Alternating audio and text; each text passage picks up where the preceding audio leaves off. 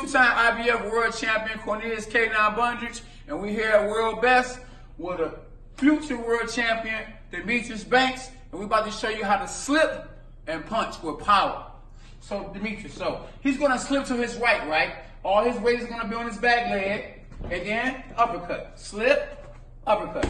And he's generating a lot of power because he's on his back leg. He's shifting from his front leg to his back leg, and there is the power shot. Slip, power shot. Slip, power shot. So he's generating a lot of power because he has all his weight on his back leg. Now we're gonna slip to the other side. He's gonna get the power from his front side. So he slips, and there go the power. He slips, there go the power. He slipped, there go the power. Now, he went to the body that time. This time, he's going to slip, and he's going to go to the head.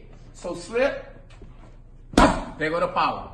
Slip, there go the power. Same thing as he's on his back leg. He slipped, he's going to throw the right hand this time with power. So, he slipped. So, he's shifting his weight from one side to the other side. Slip. And that's how you generate a lot of power. Slip. There you go. And another thing for you guys to see, he has on these bigger gloves. They're 16-ounce gloves, but at the same time, wearing 16-ounce gloves makes your power you have more power with 16s on, because in your fights you're wearing 10s or 12s. So you put the bigger gloves on, so you get in there with the smaller gloves, you're going to generate more power at K9 Boxing.